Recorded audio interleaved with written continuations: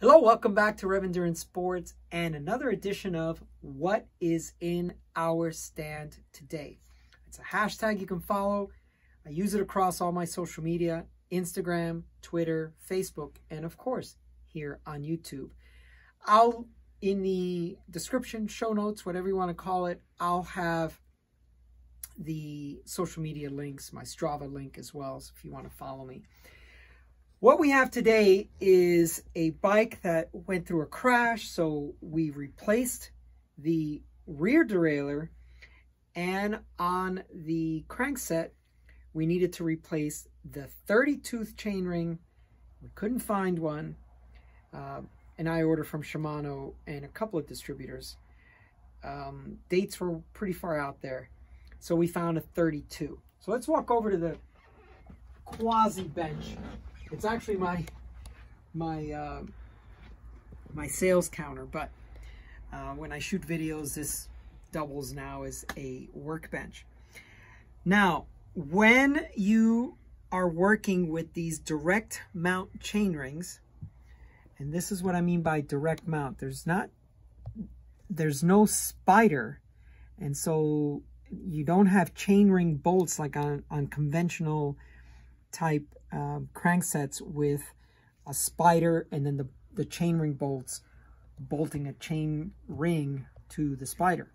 You just have this lock ring here. And if you're working with this, you're going to need either the Shimano FC41, and that's TL for tool, FC for cranksets, 41.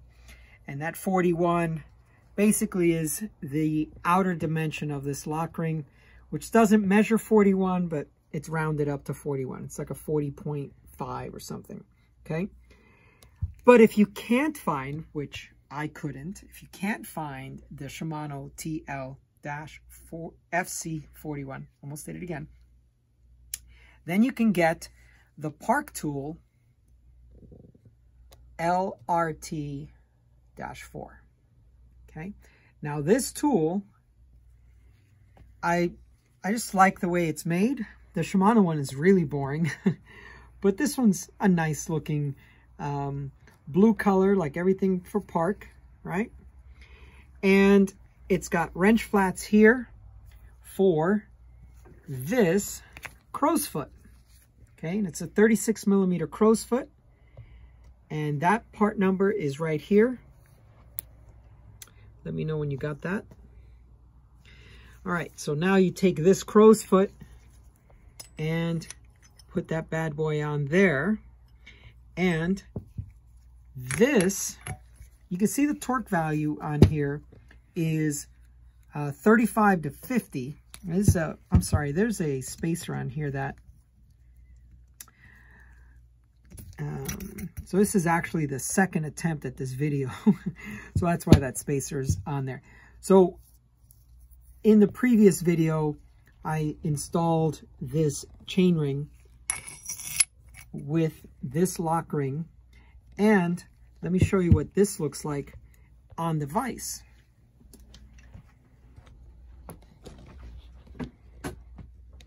Now, I believe that every home mechanic should have a vise. It's a very, very helpful tool. So what you'll do is, I've got just a t-shirt there. And what you'll do is you set your torque. So remember, it was 35 to 50, so I got it about 43, 44. And with these wrench flats here, put that tool on there, and then watch the neck right here of the ratchet.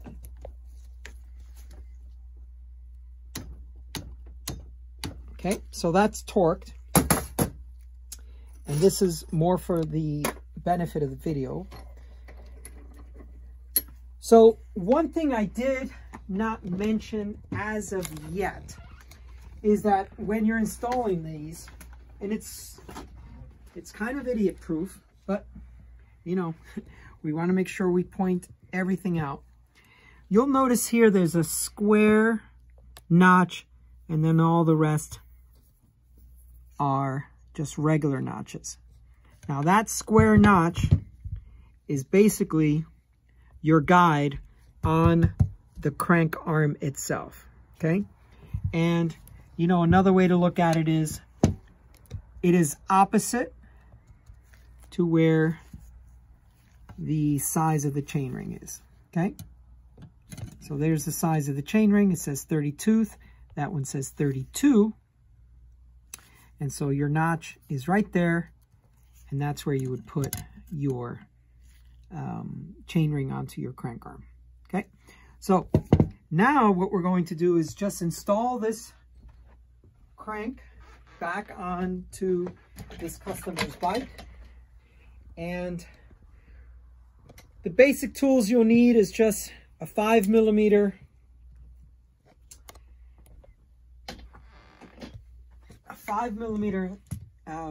Allen wrench and a torque wrench set at anywhere between 12 and 14 Newton meters. So if you've been watching my channel for a while, you know that I grease everything. So we're going to put drive side on first. And the dimensions of this bike call for spacers on both sides of the crank spindle. So remember, we put this 180 degrees, and then I have to jiggle this one just a little bit to get that spacer, I'm sorry, the tension pin here to fit.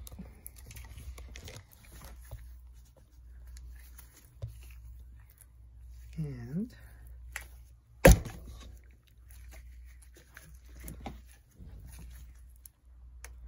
there it is, right? So once that pin is inserted into the crank arm, there's a little hole in the spindle, I should say, and that's nice and flush. Now you're good.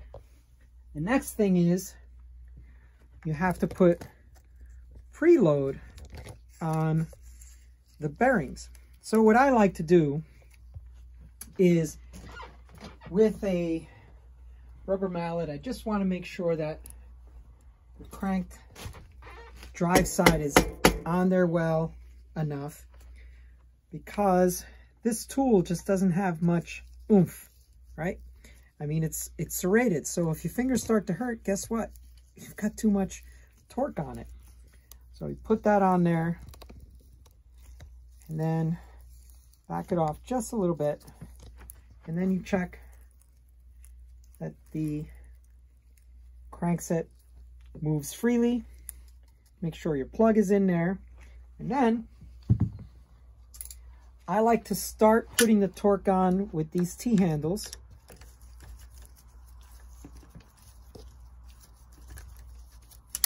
And as I mentioned before, the torque is between 12 to 14 Newton meters, so we just get that going.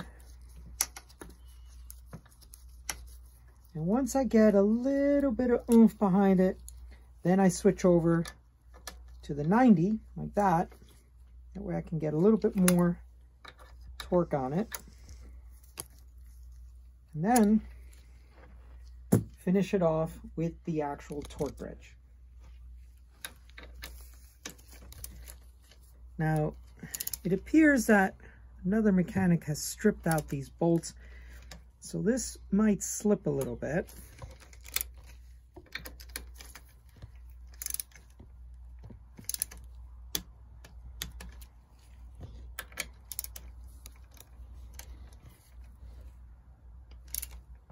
And we go back and forth, because every time that you do this, you get a little bit more. You get another, there it is. Okay, so now both sides are torqued, and that crankset's installed.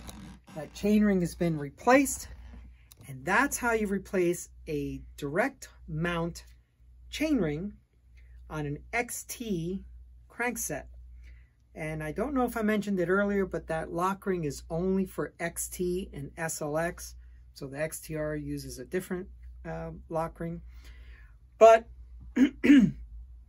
the big thing with this is you need the tool, because that crank arm, that spindle is just, it's nearly impossible to use any other tools for it. Okay, so thank you so much for watching.